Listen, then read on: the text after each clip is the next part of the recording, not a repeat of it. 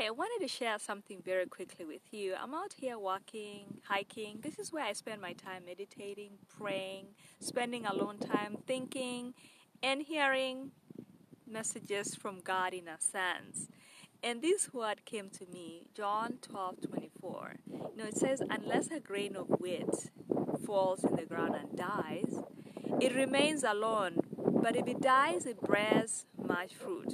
Right now, things as they look like. We're going through adversity.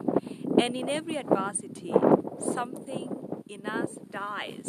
So maybe for you, this season will make your hearts cold because by staying home, you found that, others have betrayed you and you found some characters that you can't stand.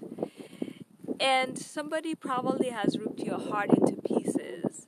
Your grand dreams for 2020 most likely are looking like they're not going to be achievable. Most of us have those dreams.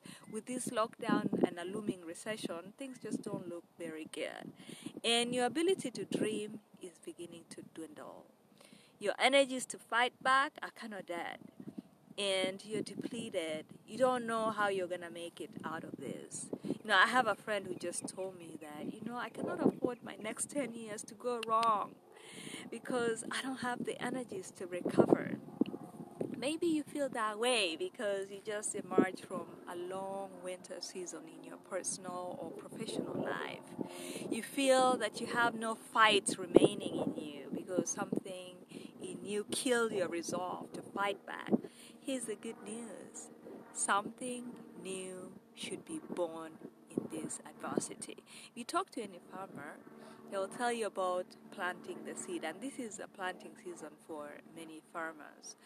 When they put that seed in the ground, it loses its life for a little while it's transitioning to become a plant. So this is a transition time, but remember, the scripture says you have to put the grain in the ground, and it has to die to bear much fruit.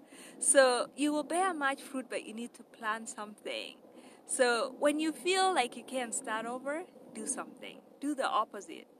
When you feel that you can't trust, you need to plant trust. Do something, trust in another way, trust in a smarter way. This isn't the time to get closed. Trust in the perfect goodness of life to reward you.